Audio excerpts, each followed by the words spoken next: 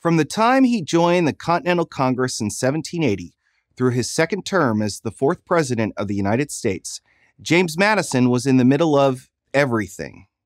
When it came to the Constitution, he understood it better than any single person because nobody contributed more to its creation.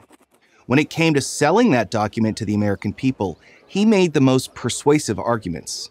When 10 amendments, the Bill of Rights, were needed to seal the deal, he wrote those too. Diminutive in stature, he was just over 5 feet tall. He was a giant in every other respect, as a writer, theorist, and most importantly, political pragmatist. He was a deep thinker who got things done, and no one worked harder to get those things done. James Madison was born in 1751 to a prosperous family in the Virginia Piedmont. Like his mentor, neighbor, and best friend Thomas Jefferson, he was well educated in the classics and spoke multiple languages. His home state sent him as a delegate to the Continental Congress in 1780 at the age of 29. There, he saw firsthand how bad a national government could be. Slow, corrupt, self-interested.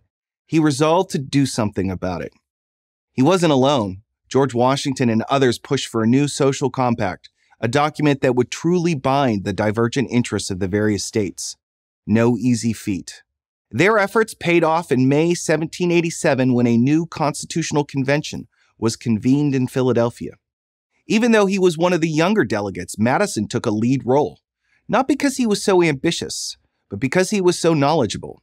He attended every session, gave more speeches than anyone, took meticulous notes, and drafted the plan that the delegates used as the framework for the new Constitution. Writing the document was hard enough. Selling it to the American people would prove even harder. A group known as the Anti-Federalists began flooding the newspapers with anti-Constitution essays, warning that the plan would destroy liberty rather than save it.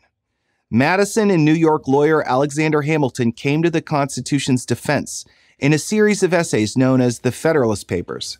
The two men were a dynamic duo. Hamilton did the lion's share of the writing, but Madison's submissions arguably had the most impact. He carefully explained the system of checks and balances that would define the new government. The Federalists carried the day, just barely, and the Constitution was ratified. Madison wasn't yet 40 and still a bachelor. That changed when he met Dolly Payne, a lively young widow 17 years his junior. She transformed the solitary workaholic Madison into one of the great dinner party hosts of the era. This proved invaluable to his political career. After serving as Thomas Jefferson's Secretary of State and supervising the purchase of the Louisiana Territory from the French, doubling the size of the United States, Madison was the obvious choice to become the fourth president. But there was trouble on the horizon. Great Britain, which had never fully reconciled itself to its defeat in the Revolutionary War, continued to harass the new nation at every turn. It seized American goods at sea and even forced American sailors to work for the Royal Navy. By June 1812, Madison had had enough. He asked Congress to declare war against Great Britain for continued abuses of American rights. So began the War of 1812. It was a disaster. One of the rare times Madison failed to think through an important policy decision. The United States simply wasn't prepared for war, certainly not one against the mightiest power on earth. At the low point in the conflict, Madison had to flee the White House or risk capture. In the chaos, Dolly famously saved the priceless Gilbert Stuart portrait of George Washington by having it ripped from its frame. Eventually, American forces found their footing, winning 3 decisive victories at Plattsburgh, Baltimore, and New Orleans. The two sides agreed to peace terms that essentially amounted to a draw.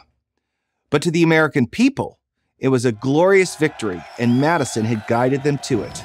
The young nation had demonstrated once and for all that the United States could not be pushed around. The War of 1812 has rightly been remembered as America's second war for independence. In the spring of 1817, Madison retired to Montpelier, his estate in the Virginia Piedmont, having dedicated roughly 40 years to politics.